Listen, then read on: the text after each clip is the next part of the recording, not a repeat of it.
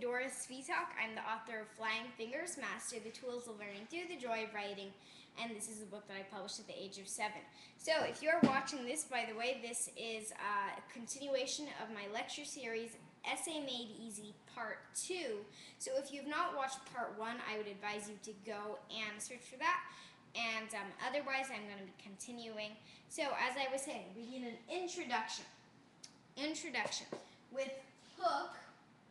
And a hook is something that draws the reader in, hooks them in, like an anecdote or scenario. And we also need something called a thesis. And maybe you already know what a thesis is. It's a pretty common word. And what the thesis does is it presents our first arguments and also our main idea of the essay. So now, moving on.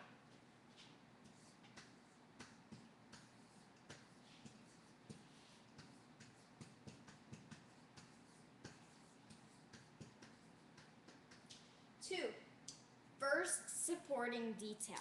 The first supporting detail, sorry, I got a little whited out right there. And the first supporting detail is the first supporting detail, basically, in your essay. So, for instance, let's say I have my thesis. My old laptop is in bad condition. A new laptop will save time, and I use the laptop a lot. Well, what the thesis does is it summarizes the supporting details.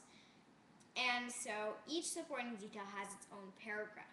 Expand upon those details. For instance, if the topic is my laptop is in bad condition, expand to many of the keys are broken, it doesn't have much memory left at all, it's battered and bruised, etc. So in a typical 5-paragraph essay, you'll want to have your introduction, your first supporting detail, and let me get another pen, your first supporting detail, second and third, and then you want something called, any guesses? Yes, the conclusion.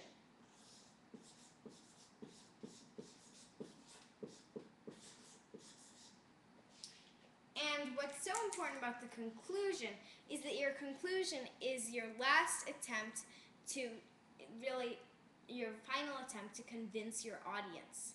You sum up what you said and you make your final attempt. And you can use phrases like all in all to put it shortly, etc. to round off your essay. And remember, you want to wrap it up satisfactorily. So when people read, they don't feel like, wait a second, that ended so abruptly. You want to give them a satisfactory conclusion. But here's another thing. Know your audience before you start writing. So, for instance, let's say it's going to be my mom who will read this essay. Let's say I really want the laptop to play checkers, but since it's my mom who will be reading this essay and she's big for education, then I might want to talk more about the studying part. So who's your audience? Is it giant killer aliens, polluting CEOs, or maybe car CEOs? It's more current events. So always think about that. So again, let's have a little bit of review. The hook is the anecdote or scenario or rhetorical question, etc. Whatever technique you use to hook your readers in, to draw them in, to get them interested in your essay. Your thesis is the paragraph where you put your argument in and summarize your supporting details. And you also declare what you believe and what you intend to prove. Your supporting details. Support the thesis statement and have their own paragraph and expand more upon what you summarized in the thesis. And your conclusion, very important, you sum up what you said and you make your final attempt to convince your audience. And remember, always know your audience well. Make sure that they are people, and make sure that you know what kind of people they are like, what magazines they read, that sort of thing, what can help you in your writing. Okay, so writing activity number 1, and we have 2 choices. Let's see, you can either start writing about a persuasive essay about why your principal should let you bring pets to school, or writing activity 2, you can write a 5-paragraph persuasive essay of your own on a completely new idea.